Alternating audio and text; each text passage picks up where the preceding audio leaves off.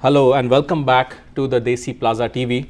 I am Apek Mulay and I'm having a discussion with Professor Ravi Batra from Southern Methodist University, Dallas, about the latest economic and political developments that are happening post-election of President-elect Donald Trump. And we had last two segments, we have covered some of his policies. In this segment, I would like to really touch base with Professor Batra about what he said in last segment about government of America, the government policies making the rich richer. This is something eye-opening. In a democratically elected society, the government makes the rich richer.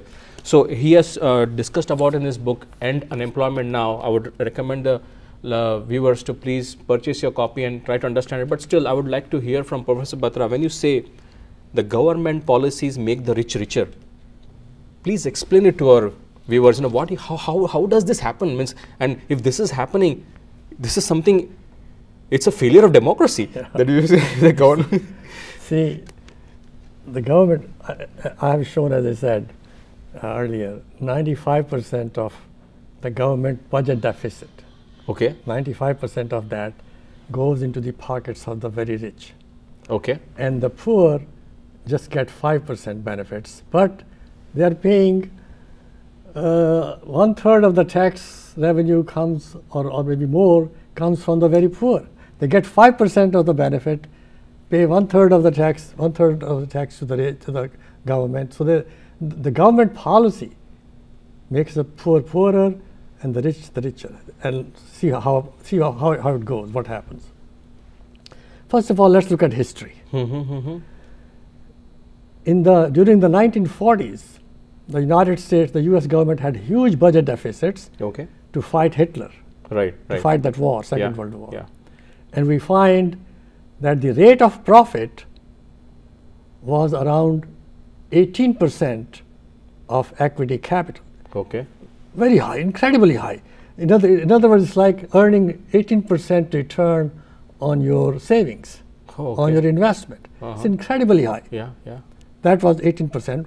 And we know that the federal government had a huge budget deficit. Okay.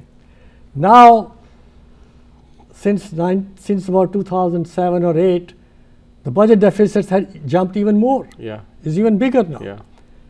And I read an article in New York Times, and I cited that article in the book, which shows that under President Obama, the rate of profit is at its all-time high in history.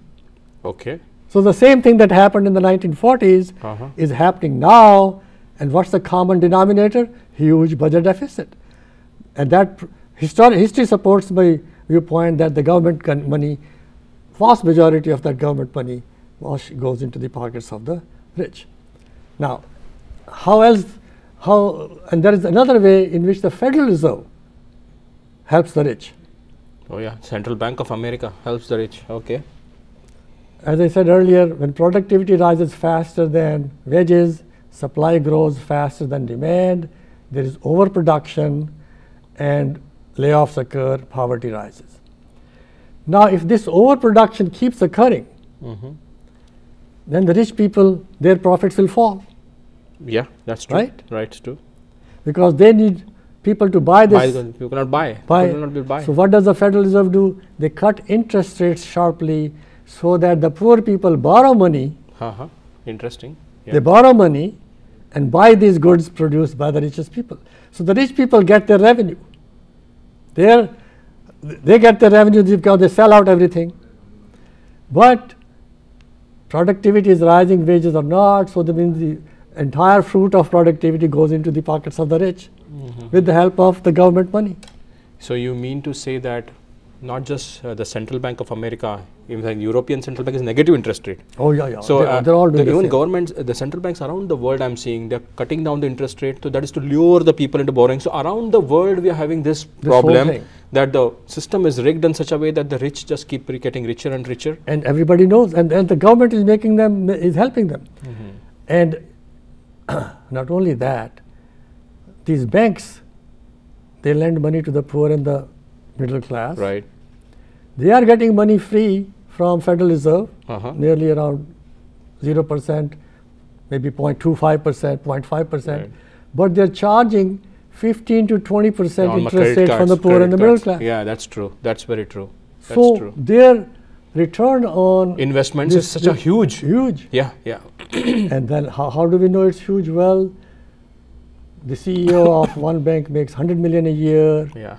And he complains, I did not get much raise this year. I didn't have any bonus. He complains about it. In fact, I remember when we had the big bailouts of the banks after the financial crisis, there were golden toilets made for one of the bankers, and this is ridiculous. It's ridiculous. It's just ridiculous. So it's the government which is making them rich, and then the same government complains. I've heard President Obama complain a lot, and Mrs. Clinton complained about it in her debates with Mr. Trump. She said, we don't know how the rich are getting richer. Well, this is the reason you are making them rich. Yeah, that's true. That's true. You don't even know about it. So now coming back to President-elect Trump and his policy, now we have said all those problems. How is Trumponomics going to fix these problems? Or what do you see Trumponomics doing now to fix them? For Trumponomics to really work, I have offered short-term some reforms in the which will work right away. Now, in your book, okay. In this book, Under Unemployment Now. And by the way, the main title is how to eliminate joblessness, debt and poverty.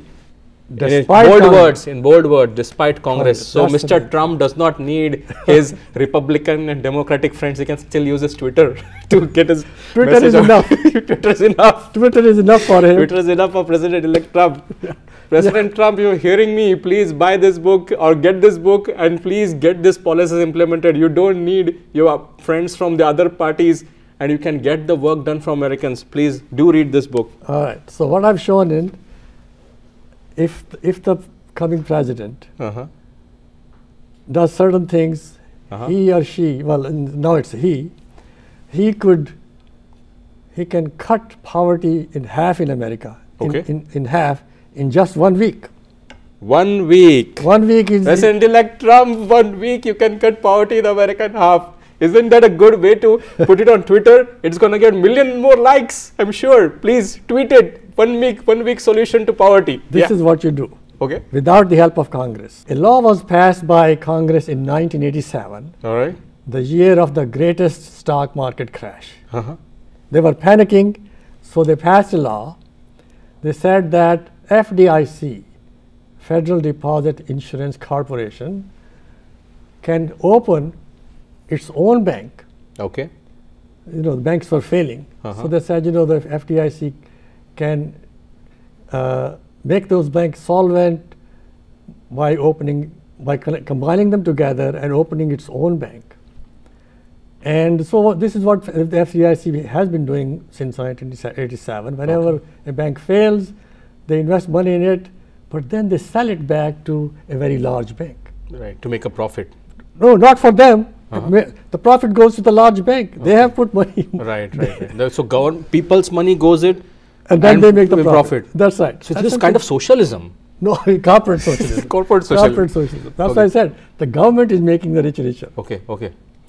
So they have been making these insolvent banks, failed banks, solvent by putting money, and then they sell it back to a very big bank. Okay. And that the big bank makes the profit.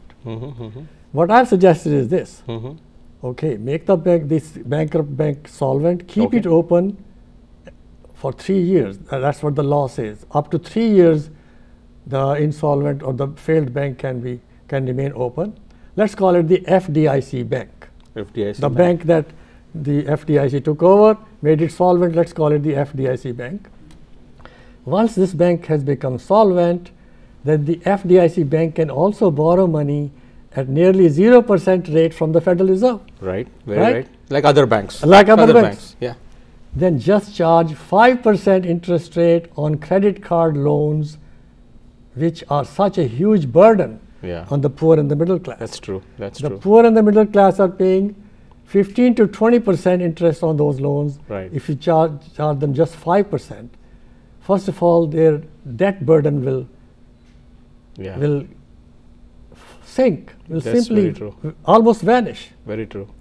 So that will raise their living standard right away. Yeah, from 15% it comes to 5%, that's 10%. 10% benefit in the pocket. It'll be in the pocket. So if you have a debt of $10,000, 10% of that. 10% of that is $1,000. Your income goes up by $1,000 right away. Very right. Which is And you can use it from productive use, some buying some other good things. Well, that's what I'm coming to. Yeah. Which is a huge help to a poor person. For the rich person, $1,000 means nothing. Right. But somebody who can't even put food on the table for the entire family, $1,000 means a lot. It's a lot, yeah. Very true. And this will cut poverty in half within 1 week, because it takes 3 days for the FDIC to make a failed bank solvent. All right. Okay. Okay. That will cut poverty in half in just 3 days, or at the most 1 week. Then the next President Trump can do is to raise interest rate for the retirees. Okay, yeah. The retirees are getting hammered by that, being hammered by this. Yeah. So, and I'm suggested the government borrows money, long-term money at 3%, 3.5% rate.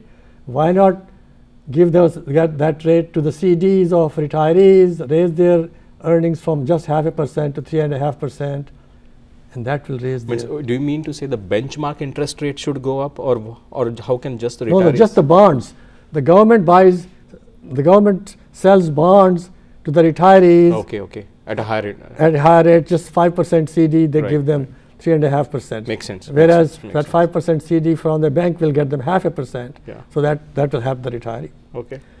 Third, eliminate the trade deficit with China and many other countries. Now, Mr. Trump is talking about imposing tariffs. That will certainly do that, but tariffs are not popular nowadays. Tariffs will invite trade warfare. Yeah. So what the country can do is to manipulate the dollar. China manipulates its own currency. Let's manipulate the dollar. And by manipulating the dollar, we can encourage our exports and raising exports without reducing imports. Right. See, this policy. President Trump, these are some brilliant solutions. You have been complaining about China as a currency manager. Do it yourself. Yeah, exactly. Let's show China that we also can do what you can do. Yeah, exactly. Let's manipulate our currency. Right. That's the way to do it. Exactly. We manipulate our currency also, whether we have negotiations with other countries or not. Trade negotiations suffer, or they could take a long time. These definitely. And people would suffer in the process. Yeah. Just manipulate the currency the way other countries do to promote their exports. Europe is doing it. They have negative interest rates to bring the euro down. Right. Yeah. China is bringing yuan down. In fact, negative interest rates are hurting the consumers in Europe. Yeah. They are ignoring those things. Yeah, it's hurting the economy. Everything for the rich. Everything for the rich. Right. So let's manipulate our currency, and we can eliminate our trade deficits with all these countries by increasing our exports sharply. Right. That will revive manufacturing, and people would have higher wages. You know, one good thing that I foresee from your trade policy that you're prescribing is that when each country holds other countries' debt, sovereign debt, you can eliminate wars from this world. Right. No one will invade other country because you own their debt. You see, that's a brilliant solution to get rid of your wars. Yeah. So President Trump, you can get along with all countries in the world, and you can have a fantastic recovery of our economy. These are some brilliant solutions that Professor Batra has offered in End Unemployment Now. Please do read this book, and I hope that your followers at least would remind you that this solution has some brilliant ideas for you, and I hope that these ideas would benefit the entire and will make you a president who has been elected, who has bring about, you will become as famous, I believe, like FDR. Franklin Delano Roosevelt. He was the president during the Depression that really helped America, and I believe it's a time that we are in similar situation, and we do need some bright ideas. And since you yourself as a successful businessman, you know that a business needs not just producers but also consumers, and we have to regenerate our consumer purchasing power. So we'll have more discussion with Professor Batra in the final segment of this interview, and please stay tuned and listen what Professor Batra has to say. Thank you so much, Professor Batra, for your time, and we have a commercial break. Okay. So thank you. Fine.